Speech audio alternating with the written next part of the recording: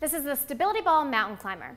Start by placing your hands 18 to 24 inches apart on a stability ball and bringing your legs back into a push-up position.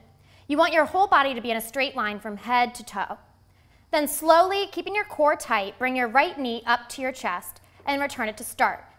Do the same with your left leg, keeping your core engaged, and continue alternating until you've completed 10 to 12 reps on each leg.